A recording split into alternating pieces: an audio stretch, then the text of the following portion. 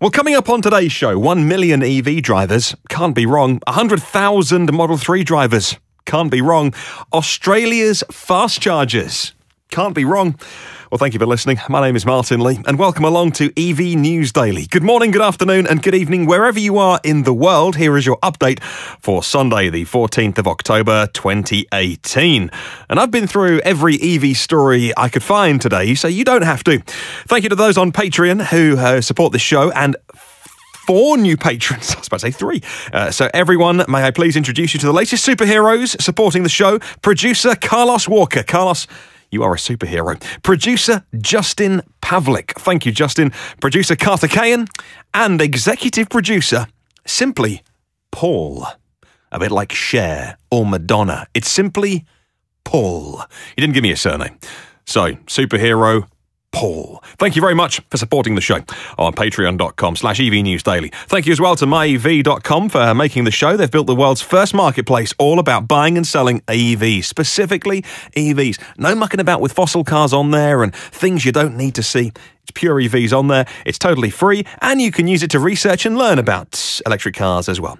Well, if you follow Ryan McCaffrey from his Ride the Lightning podcast, check out his Twitter, by the way, because for his other hat on, his IGN job, he made a brilliant video of the new version 9 software and the new Atari games on. It was on a Tesla Model S, and I wonder whether he would use his own Model 3, his Spirit of Adventure, as he's called it. And he didn't know because he hadn't had the update at the time of making the video, so he used an S, but still those Atari games look so cool. Check out his Twitter, and he's posted the video on there. Talking of those, by the way, if you want to buy a new Tesla, do it today or tomorrow. If you want to be guaranteed of the full US federal tax credit, we've known for a while that Tesla reached the 200,000 vehicle threshold. We now know if you wanted the full tax credit, order it today or tomorrow. It means you'll definitely get the vehicle delivered by December 31st this year, and it guarantees eligibility. Well, at least on behalf of the car maker, of course. It depends as well on your personal finance situation. A reminder, the taper off goes from January to June now that it's started, down to $3,750, and then for the next 6 months of the year, July to December, $1,875, and then it's all gone. We'll start with a tweet from Barry. Now, Barry Woods is the Director of EV Innovation at Revision Energy, and he tweeted this: 1 million drivers can't be wrong. On Wednesday, October the 10th at 11:01 in the morning, somewhere in the United States, somebody bought the millionth car with a plug socket on since they came to market in 2011. Hashtag Plug in America. It took a bit longer, he says, than Obama projected, but we're there, and the speed increases. Well, talking of things ramping up, 100,000 Model 3 owners can't be wrong. A tenth of those EV drivers in the US. I suppose there's been some Model 3s going to Canada, but for the sake of round numbers, go with me on this. A tenth of that total. That's an insane figure, right? A tenth of that total. And now driving Model 3s and doing some electric smiles around North America because Tesla just reached the milestone of 100,000 Model 3s. It's been just over a year since production started, and a few of those Model 3s took their first tentative meters of rolling off a new General Assembly production line. And it's all thanks to a strong start to the quarter 4, that means over 1,000 vehicles a day are being built at Fremont. Well, Fredit Electric pointed out the finer details of the story because in overall production, when accounting for the release candidates and engineering vehicles, Tesla actually achieved the milestone earlier in the week. But according to a source familiar with Tesla's production, its regular production numbers reached the 100,000 milestone.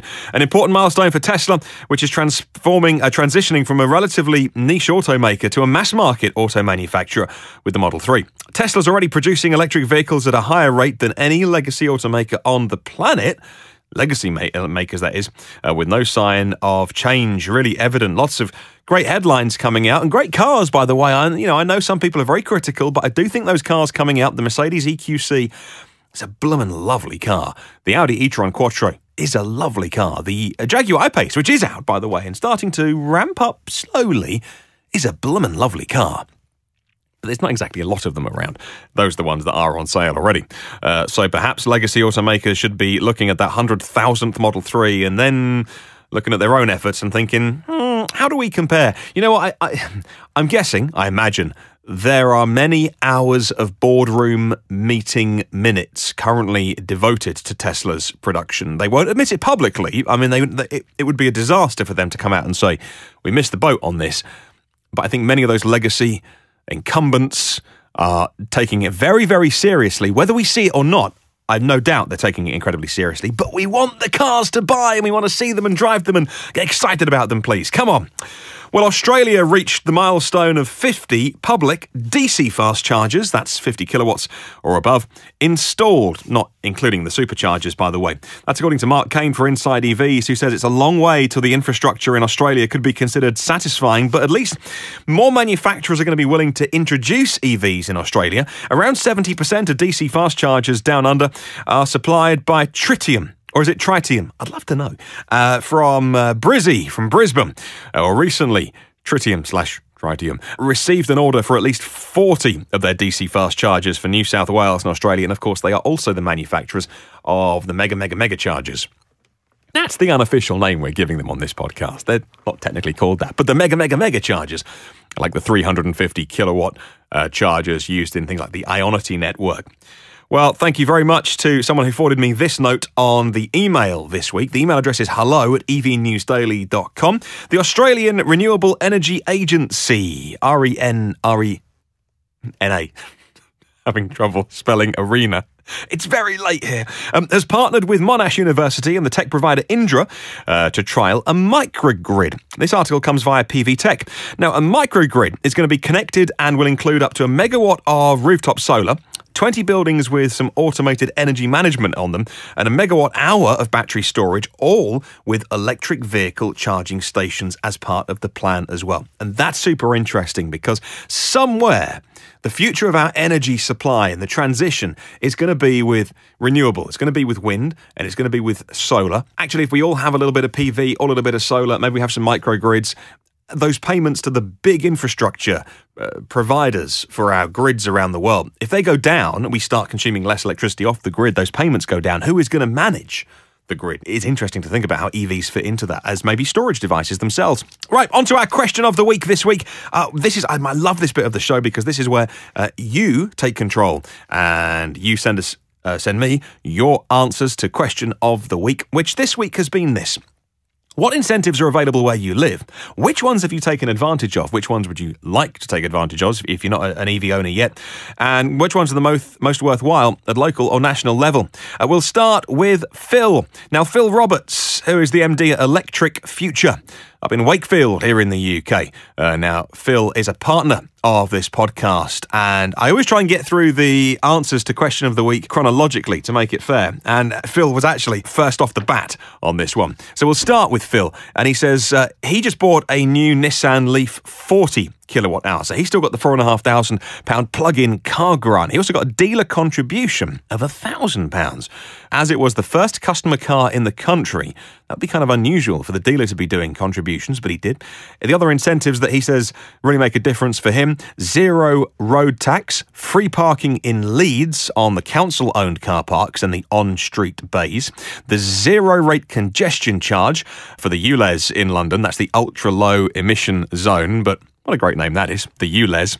And EV bays are also close to the shopping centre doors, and you get a space as well, and free use of an internal combustion engine car if he needs for 2 weeks from Nissan, just for any particular reason. Now, obviously, Phil, who has a business as an MD, and he's on top of all the things like company car tax, he says low car tax rates are dropping drastically from 2020 and 2021 tax year. So no car tax for company fuel. Electric is not a road fuel, therefore it's non-taxable. 100% write down against tax in the first year. Now, all that is slightly above me, but thank you very much to Phil. And if you want some clarification on that, I'm sure that I can shoot him a note and he can give you some more thoughts, by the way, on that. Hello to Philippe Calvet. He says the federal incentive for his EV from the Canadian government is nothing at the moment. But the provincial, and that's interesting actually in Quebec, new vehicle purchase is $8,000. Imported used vehicle purchase from other provinces or the USA is $4,000. And that comes on top of the incentives from the initial territory, which dramatically reduce the cost of owning an EV. Ontario used to give $14,000, but we know the story with Tesla, and those have all gone now. For charge points, $600 from Hydro-Quebec, plus $500 from many cities around the province. Thank you very much. Hello to Matthew Ellis. Piggybacking off an alternative fuels tax incentive for CNG and LNG, the state of Oklahoma has a 75% incentive for public chargers, level 2 or level 3, and there's no cap. The chargers must be networked and charge a fee to the customer. Thank you very much for that. And Matthew says, congratulations on the EV. Thank you very much, Matthew Ellis. Yes, my wife is delighted with her it's new to us, but it's used, a 2-year-old used Renault Zoe. If you haven't heard the podcast over the last couple of days, it arrived and she is delighted. And earlier today, because previously she's had no interest at all in me banging on about RFID tags and things and how to charge. And today she was like, can you actually show me how to? So we had to go to we live 2 minutes from a Polar. We're Polar Plus members, and we live a couple of minutes away from a Polar charger. So she goes, can you just run me through that? Okay, let's go down there. So we drove down there today, and she charged her car for the first time, which is lovely, and she's totally on board, and she's delighted with her Renault Zoe. Hello to Andre Gil da Costa. Says, here in Portugal, the government offers a flat €2,250 incentive for the first 1,000 EV or plug-in EVs sold every year. In addition, companies that purchase pure EVs get the VAT, the value-added tax, the VAT back. So 23% of the full price of the car, and it's how he's getting his Ioniq this year. Mark Garnett says he wasn't sure at first about giving free money in the UK to anyone buying an EV. Was it just a license for car manufacturers to put the price up by £5,000 and then the government reduce it by £5,000? It's by a similar drop, so they're making more money. He says the previous drop to £4,500 is sensible, and whilst he would have preferred a step down after the recent news that it's going down to £3,500, he would like to see it go down in £500 increments. He says it's more important the long-term announcement in advance of when the changes are going to happen, so you can work out when it's going to be down to zero. He says, in other words, don't just go down from £3,500 to zero overnight. Step it down so people can make their future buying decisions. He would say that you would, as an incentive, it would be nice to see £500 a year added to combustion cars, which could maybe be used to offset the money that indeed comes to EV buyers. Hello to Robin. Robin Lungstrom says, nice to hear you in our little country. Yes, earlier this week, Monday to Wednesday, I was on a bit of an EV fact-finding mission, and we went to Stockholm in Sweden, which is mega, mega beautiful. Not the cheapest place to go for food and drink, but hey, it's gorgeous to go there. And I was really impressed with how many Teslas we saw in the EV infrastructure there too. He said, right, here in Sweden, first of all, we have the bonus/malus system that gives us between 6,000 to €0 incentive when buying a car that emits less than 60 grams of CO2 per kilometre. If you buy a car that emits more than 95 grams per kilometre of CO2, you pay a higher road tax. And if the car emits more than 145 grams, then the tax curve sharpens upwards. So that's a mix of incentives and also partly taxing you for having a car that emits lots as well. Hello, Tony. Tony Goodwin sent me an email to hello@evnewsdaily.com. He's in the UK, so he used the £4,500 purchase incentive. He said it was critical, actually. And even though it's going down to £3,500 and it's going to be going even lower as time goes on, he said he'd considered many options, having one car only or replacing just one of them, but the money was very important to him. Without the incentive, I think I would have retained my other fossil car for another year and gone for a plug-in just to sort of test the water. Although he has reservations about complexities of plug-in cars. Thank you very much, Tony. Right, there's a few more emails to get through. Let's head around the world and find out what incentives are available where you live. Jack Oakley says, I live in northeast Pennsylvania. I believe the location provides us substantial incentives. EVs are not too popular here at the moment. He said the EV I purchased was on the BMW lot for 6 months. No, really? My first EV was purchased earlier this year. A 2016 BMW i3, full BEV, not the range extender. And he got it at 7,500 miles as it was coming off a 2-year lease. Pennsylvania offers a $1,750 cash rebate on used EVs. It's an online submission, and he got the check in 4 weeks. Hello to Brian. Now, Brian Weatherall, another supporter of this podcast, he said, I live in the northeast of England, and the majority of councils here provide free charging and parking for EVs at various CYC charge your car posts in car parks and public buildings. Durham has a fixed charge of £1. He says that where I mostly charge, and it's good value when you think about free parking, if you include free parking. And thank you very much for mentioning as well about the places where you can go to park. He says the reason for this is down purely to human nature. If something's free, people take advantage. And if you work in the city centres, you could save £100 a month on parking charges by plugging your car in all day and leaving it all day. He says if you charge £1 for charging, it persuades people to only park there as long as they need to. He also uses the InstaVolt chargers at Bannatyne's gyms, currently on a free introductory offer. Kent, hello Kent. Falkenstrom says, hello Martin.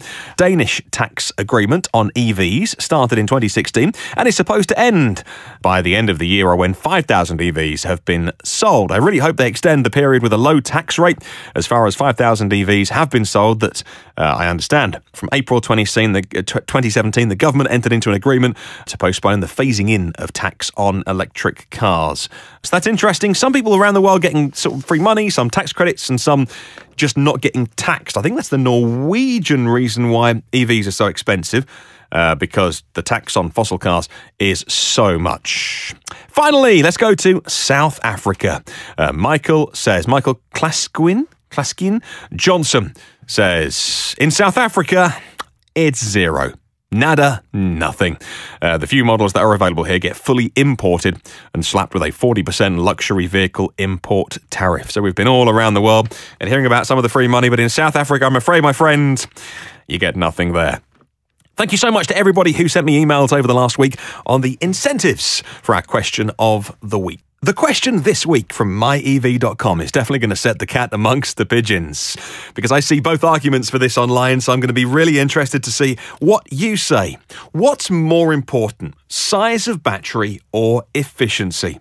Well, Tesla recently topped efficiency charts with their Model 3, and the Hyundai Ioniq is another model which does very well with not very much. So what would you rather on a new EV? A large battery or a smaller, more efficient battery that meant you had to stop more often? Tell me your thoughts online. What's more important, size of battery or efficiency? I'd love to know your thoughts. You can email hello@evnewsdaily.com. That's hello@evnewsdaily.com. Thank you to the over 100 patrons of this show. You can check it out if you want to. Patreon.com/evnewsdaily, but totally no pressure to do that. There are 263 previous episodes of this, 264 previous episodes of the show online from all the places you get podcasts, and they're all for free. If you're a glutton for punishment, you could binge listen if you wanted to. Online, you can come and say hello on the socials, search EV News Daily. Have a wonderful remainder of the weekend. I'll catch you tomorrow.